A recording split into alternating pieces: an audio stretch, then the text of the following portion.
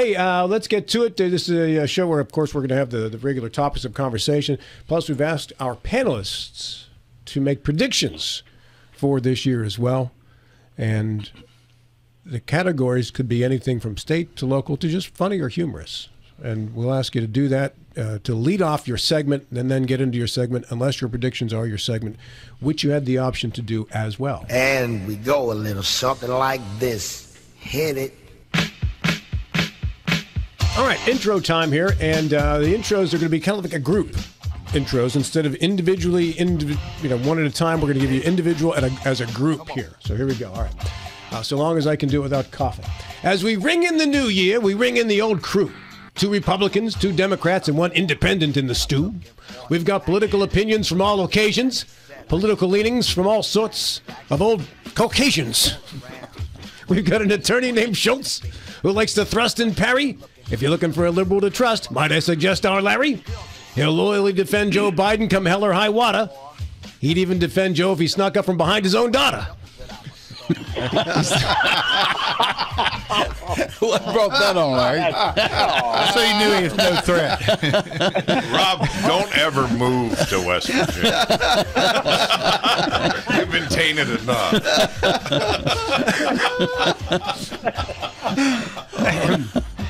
He's the long. Why don't we stop there, Rob?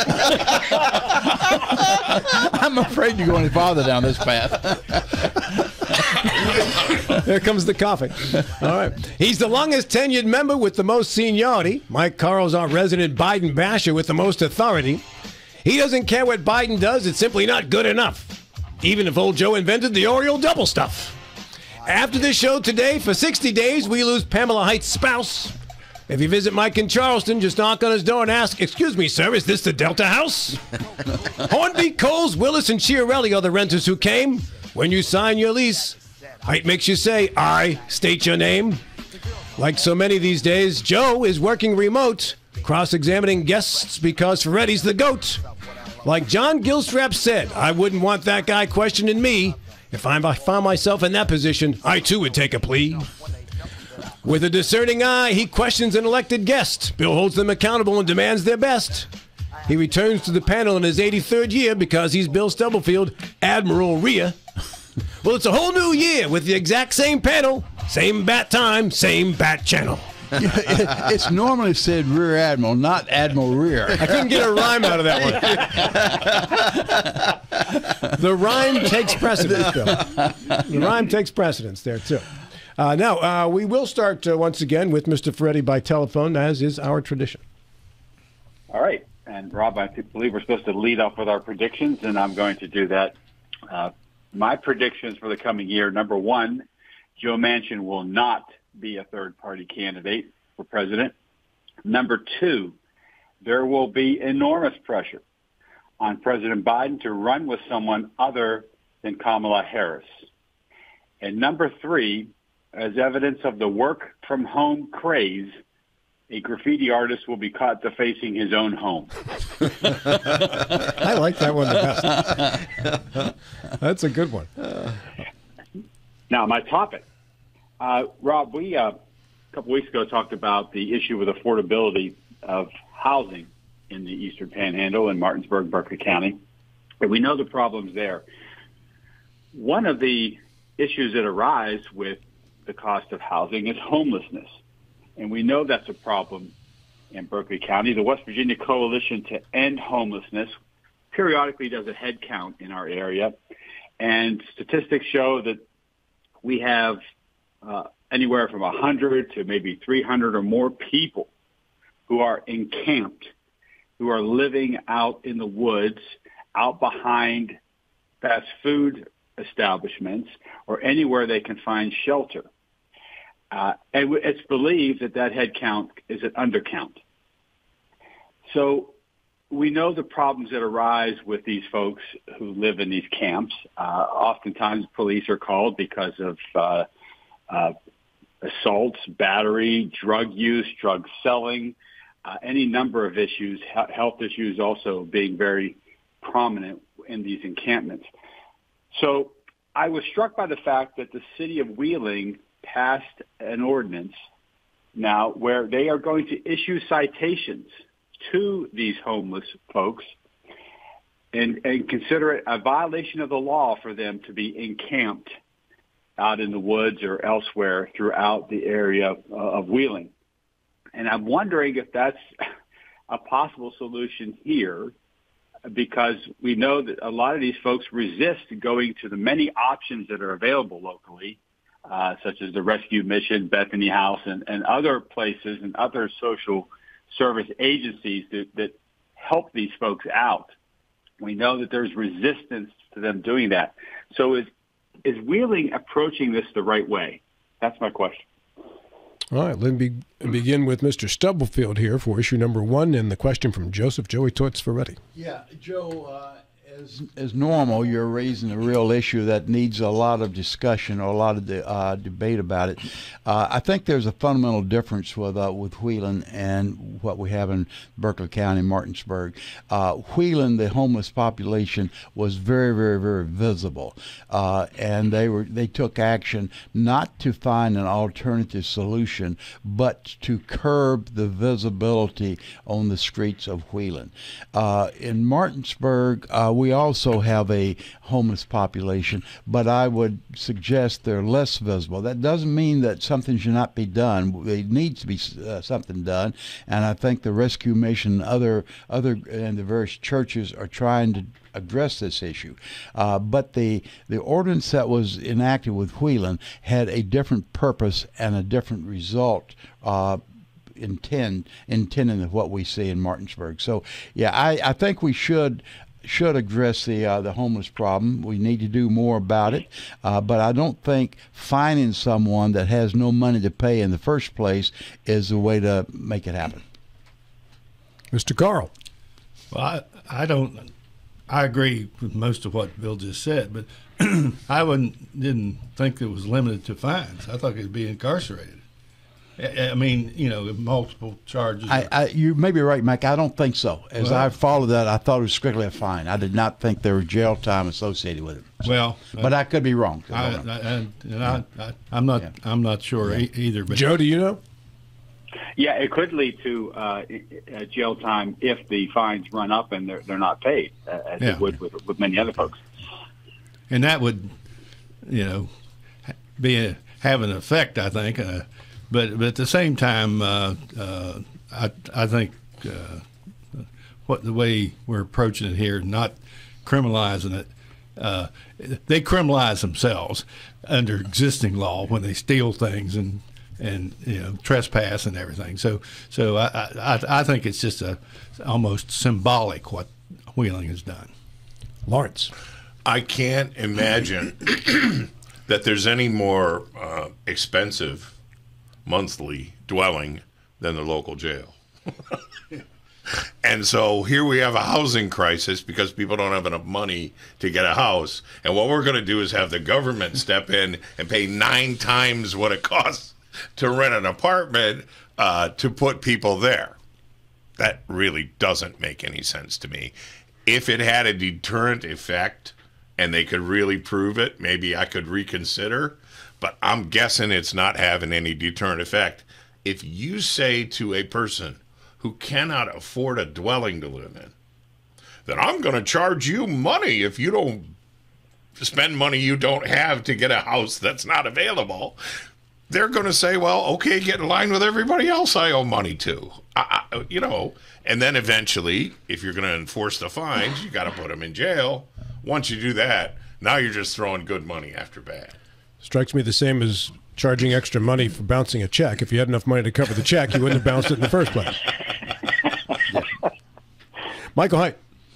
Yeah, this just it's one of those things with politics. It seems that happens way too often. Is people say we have to do something about this issue, and then what they determined to do about the issue makes no sense at all. But we have to do something. So they go and write this ordinance that we're going to start now charging people who don't have money to do what they're doing, and the whole reason they're doing what they're doing is because they don't have money. So none of it makes sense. It wouldn't work here in Berkeley County. I can see if Bill, if you're correct, if it's because they were so visible on the streets. We have that visibility here in Martinsburg. Probably not as much as in Wheeling, but they're still visible here in Martinsburg in certain areas. And the reason they won't go to these places that offer assistance is because most of them, the reason they're homeless is because they have drug habits, and in most of these places that offer help, you have to be clean and sober, and that's part of a requisite to get into these places and to get assistance. And some of them just have no intention or no desire to get clean and sober. They're that hooked. So I don't agree with the approach that Wheeling's taken. I think that they're going to find out in a few years that it's not working, and they'll have to come up with another avenue. Joe, back to you. Well, a couple interesting, first of all very valid points. I can't argue with any of them that were made this morning.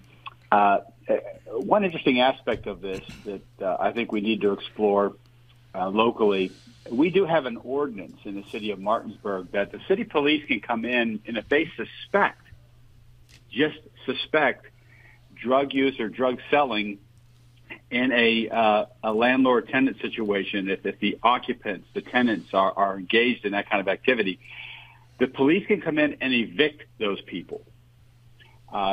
Despite whatever the landlord wants done, the police have that power pursuant to ordinance in the city of Martinsburg. And if you talk to the folks at the West Virginia Coalition to End Homelessness, they'll tell you that has increased the number of people who are homeless in our area because of these actions of the city police. Now, I'm not being critical of the police because we know we've got a major drug problem and something has to be done there. But the result of some of those interdictions by the police has increased the number of people living in these camps. And so it's compounded the problem. I think we also need to look at this. We know that a bunch of money has either arrived or is about to arrive from the state and from the actions of people like Matt Harvey for opioid addiction. We know that these people in these camps have a lot of problems with opioids. And I think it's no stretch to apply some of that money that is going to be coming to our community to help with this homelessness issue. One thing Wheeling did in passing their law was make sure that there are efforts being made to establish managed camps. All right, again, more shelters where these people can go and perhaps not be fearful that they're going to be arrested for drug use, that they're actually going to have the ability to get into some rehabilitation programs and all, again, with money that's coming in from the opioid settlements.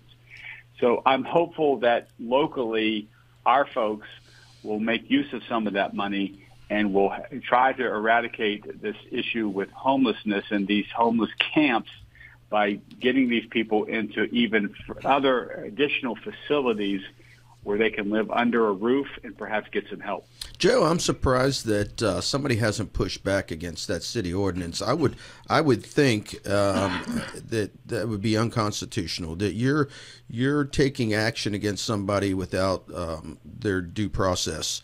So why hasn't somebody pushed back against that? Well, there was some pushback. I believe some of these folks who are engaged with the homelessness did cite the fact that the numbers were increasing because of the Martinsburg City Police actions. And again, I'm not being critical of that, but there has to be, if there's a cause and effect established there has to be some response from the local community to deal with the effects of the police going in and trying to rid some of these drug users and drug sellers out of these tenancies that exist. You know, it was the whole drug house situation that existed in Martinsburg, and I believe it was in 2016 or 17 that the ordinance passed allowing the police to have these powers.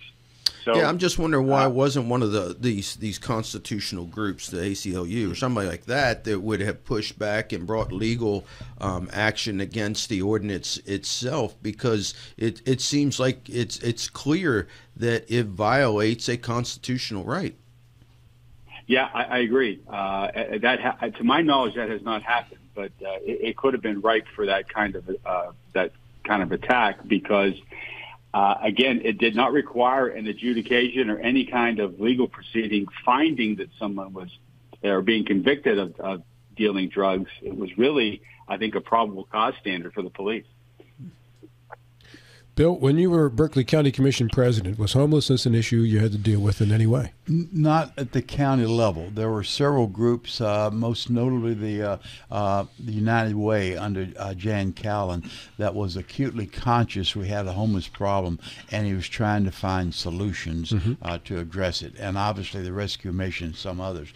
But as far as a formal issue, I don't think the county commission / county council ever addressed it as such.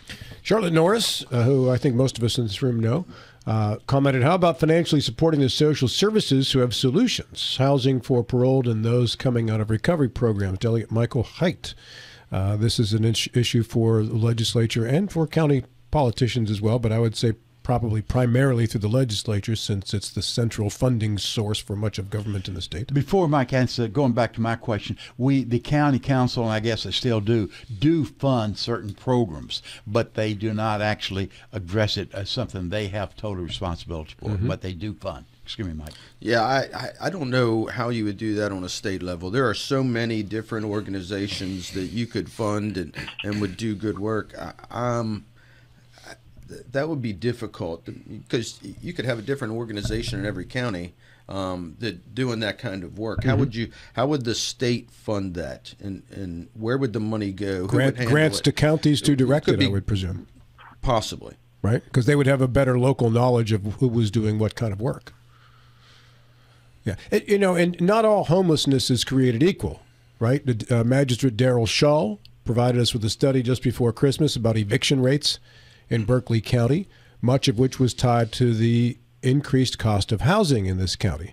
So you've got working poor who can't afford the rent that's being charged or the mortgage that's associated with the house that costs a lot more in Berkeley County than it does in most other counties in West Virginia. So the eviction rates, for instance, in Berkeley County, are much higher than the eviction rates in Kanawha County, which is the only bigger county in West Virginia than Berkeley County. And he provided us with that information, I guess, about 2 weeks ago. I think it was on December 21st. If you're working poor, this is something that locality pay might address. For instance, if you have substance abuse issues, locality pay isn't your biggest problem right now. Right. That's the situation where you've got to want to get treatment and get into recovery. And as we know, that usually doesn't stick the first time. That is a multi-efforted approach when you're dealing with a person who's suffering from addiction. Mike, you look like you were leaning into your Well, locality pay is for local government employees. What's that got to do with this? Teachers, But what's that custodians. I mean, I don't think the homeless problem, is involved with local government employees. Yes, there Really? are working poor. There are people who you probably don't know are living in their cars and going to work every day because they can't afford their home. Local government? Do they work for local government? I'm all for locality pay, but not to eliminate homelessness. No, but there are working poor who do live in their cars. Yeah. And they could be your local school teacher. They could be. I never put those two together. They could be the custodian. They could be the cafeteria worker at the school. Well, that's all. Let me put it this way: that's all more reason to have locality pay. Which was my point. I just didn't connect them. Yeah. I'm sorry, Rob. You made a very good point a second ago. We tend to think of homeless. We tend to paint everything with the same brush, which is a mistake. And homeless, we think they have a drug problem, and that is true with a lot of them. But there are other reasons as well. Yes. And a medical issue. I've known folks that literally became homeless because they could not pay the medical bills, or a desertion by the husband from the family. There's a whole multitude of things that can create homelessness, and we do not give that enough credit. We tend to see someone homeless, and we automatically jump to the assumption, well, they have a drug problem, therefore they don't really, it's of their own making, so we shouldn't be too concerned about them. Sure. Well, a lot of people have pride, and they don't want you to know that they're homeless. Yeah. Well, and they're making the best they can out of a situation. there are different kinds of levels of homelessness, you might say. For example, a young couple can't make their rent, so they move back in with grandma or dad and mom, and they're living in the basement with their children. That's obviously not as bad as someone living out in the middle of some farmer's field with nothing but a tent. But it is still a form of homelessness. Until we can address the people who are living with grandma and granddad, we're going to have a really hard time addressing the people who are living behind the Wendy's or whatever, or whatever I don't mean to pick on one fast food place, but behind a fast food place because they can walk over there and get something to eat. It's a multi-level problem, and there are a lot of people who are not technically homeless today, who a couple of bad months, and they will be. So there's a lot of people who are getting ready to break over, and we've got to be careful. If a recession were to hit and a bunch of people were to get laid off in Berkeley County, you'd see this problem just skyrocket. And then you'd say, why didn't we do something when it was manageable? And so, yeah, I think there's time to get it moving. Joe, final thought comes back to you. Well, I'm ill-informed about any constraints on this opioid settlement money and how it's spent locally, but I have to believe that there would be an easy tie-in between that money and helping with this homelessness situation in Berkeley County and in the city of Martinsburg. So I hope our leaders are listening who are going to be stewards of that money, and they'll put it to good use. According to a Harris poll, as many as 65% of Americans say they frequently live paycheck to paycheck. That's 2/3 of those who responded to that Harris poll. Question supplied by Barron's, by the way. 9 o'clock, this is Talk Radio WNR Martinsburg. So welcome back our panelists via telephone. Joseph Joey Torts Ferretti, who always gets us started at 8:30. Joe, good morning again. Good morning. Michael Haidt, delegate. He is leaving for Charleston sometime after this show to begin the 60-day session. Delegate. Good morning. Good to be here. Senior member of the crew dating back pre-9/11, Michael Carl. Good to be here. He's recovering from just being a bit under the weather, Mr. Lawrence Schultz. Glad to be here. Glad you recovered. Glad to stop coughing for a few days at least. That's all right. Haidt has picked up the pace from you. I have, yeah. And to lead off the second hour of the program, Admiral Rear, Stubblefield Bill. Admiral Rear. Okay. Yeah, my predictions are, if I can find them, Bill, we just had a 10-minute break. I know. Prepared and ready to go. I found them, yeah. My first prediction, it's really not a prediction, it's a given. Mike Carl will continue to say Biden is the worst president of all time. I don't know. That's debatable. Mike's coming around. He's coming around slowly.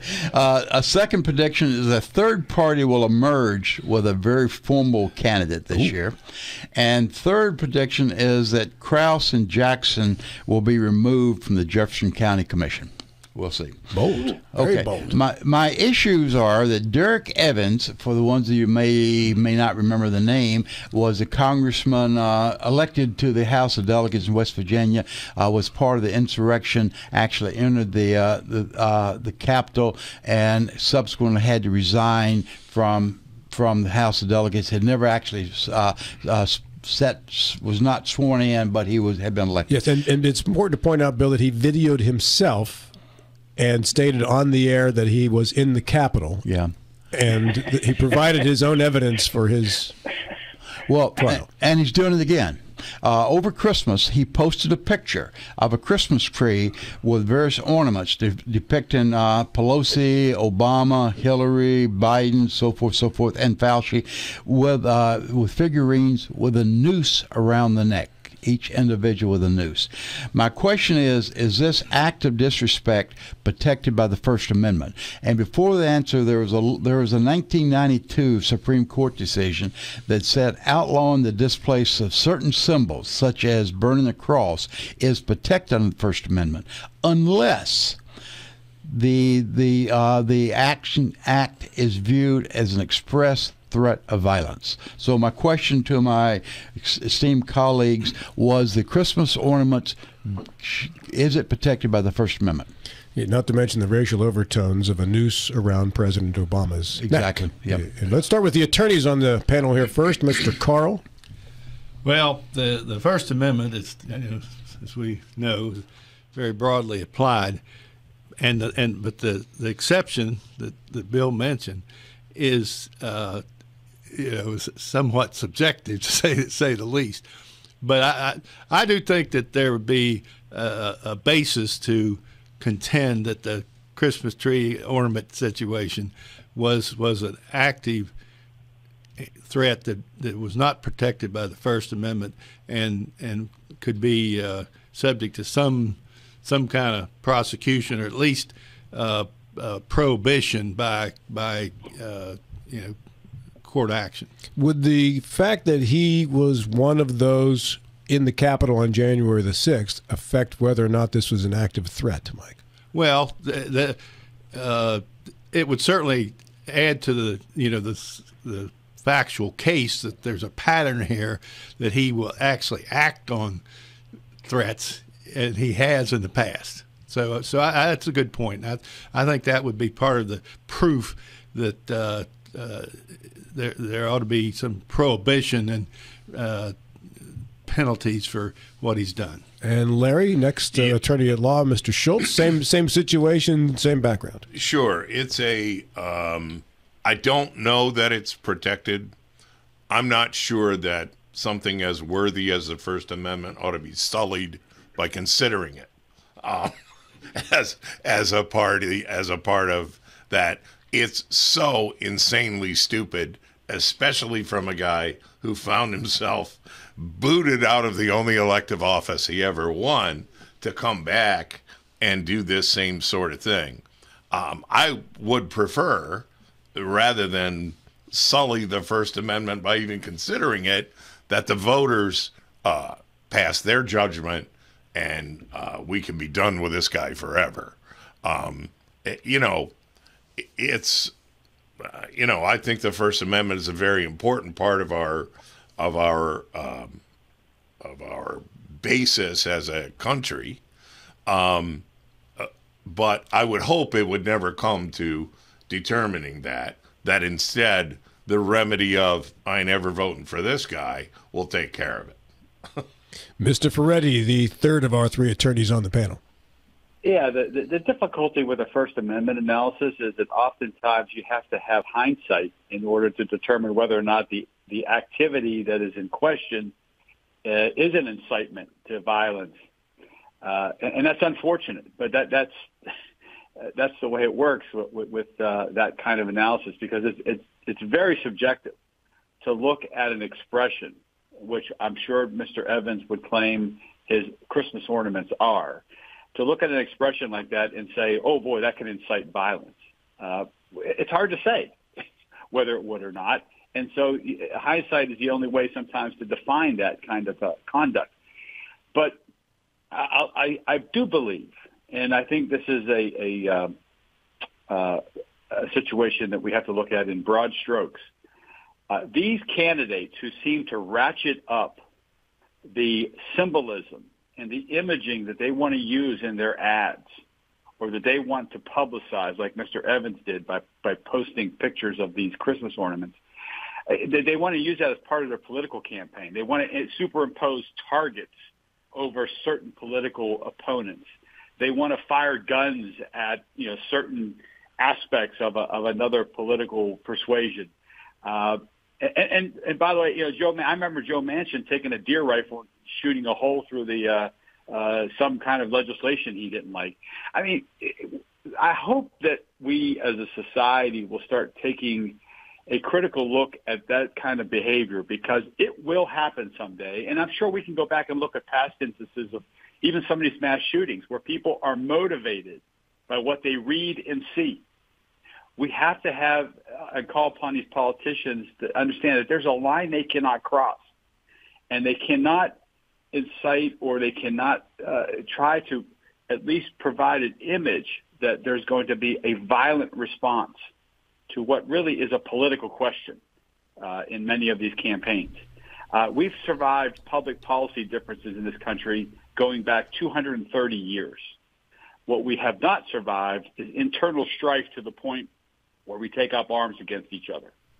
And so I think that the politicians have to have a clear line that they cannot cross. And we have to look at the FCC and we have to look at the people who control some of these campaigns and really impose on them a bright line rule that you can't have that kind of political campaign and those kinds of images as your backdrop, because it's just going to further motivate those in society who would see violence as the only solution.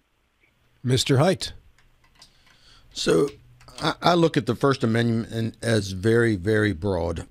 And my personal belief is this is probably protected by the First Amendment. That because they're Christmas ornaments on a Christmas tree, I would deem these as probably his Christmas wish, not necessarily that he's going to take action on these individuals in this manner. I also don't see the racial side of it, as you alluded to with the noose, because they had nooses around all their necks. It wasn't racial. It was more a Democrat, Republican, or left right type thing for him. Unfortunately, or maybe fortunately, stupidity is not always criminal in this country, and people have the right to be just as stupid as they want to be, and it's not necessarily a criminal thing. And this guy is as stupid as they come, and thank goodness he's not in the legislature. I hope he doesn't run. And he should not be in politics at all. So I think he just shows his true colors by doing some of this, and he should be ostracized by the people, not held in esteem. Well, he is running for Congress. He's challenging Carol Miller. I was going to say that. He's running first congressional district. He right is. now. I'm just saying, I hope he's not. I hope people send a clear message that you're not for us. You don't represent us. You don't represent West Virginia values. Bill, comes back to you. Yeah, as despicable as I think that the image portrays, I agree with the panelists that I don't believe it approaches the violation of the First Amendment. So I do not think he did. But I do think it's an interesting thought, or an intriguing thought, just how far we have to go before the First Amendment is in fact violated. So. On to issue number 3, and for that, Delegate Michael Height. All right, so my predictions. My first prediction is Joe Biden will fall down again in 2024. Larry's not laughing. Donald Trump will sue somebody again in 2024, and neither one of them will be the nominee for their party. Ooh. Now that's maybe that's a Christmas wish. I don't know. Yeah, is that a prediction or a wish? It is protected by the First Amendment, though. his wish or his prediction? Whatever it is, yeah.